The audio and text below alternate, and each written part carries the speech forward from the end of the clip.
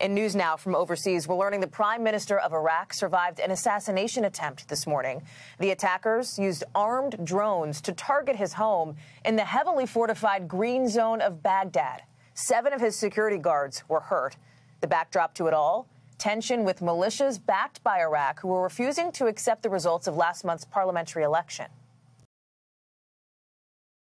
Hey, thanks for watching our YouTube channel. Find your favorite recipes, celebrity interviews, uplifting stories, shop our favorite deals, and so much more with the Today app. Download it now.